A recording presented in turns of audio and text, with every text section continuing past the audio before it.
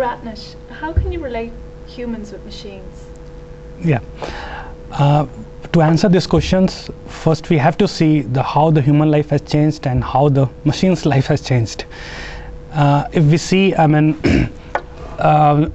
life of a human, and 100 years back, they were living into more closed systems, into their own culture, into their own language, and everything.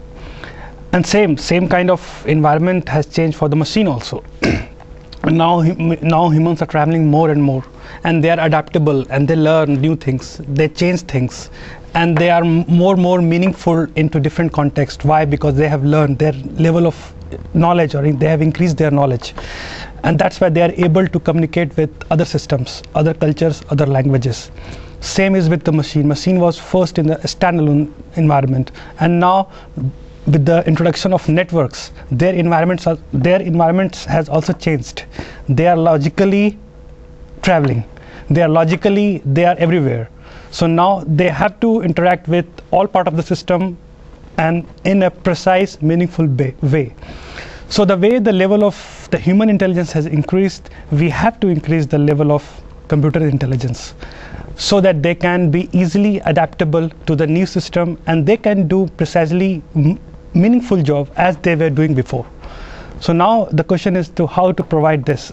Now here the semantics world has come, because human has improved their level of semantics. In the same way, computers' level of semantics has to be increased from a simple language, from assembler to C to everywhere, because these languages were more fixed, less semantics. But now we have to come up with more and more semantics way of representing things in terms of computers can. And at the end, so the question is why? So why to use this semantics? Then the answer will be is like, what kind of job the computers do. Computers do jobs on your behalf, and to do jobs in your behalf, you have to provide them understanding about your data, about the way you work.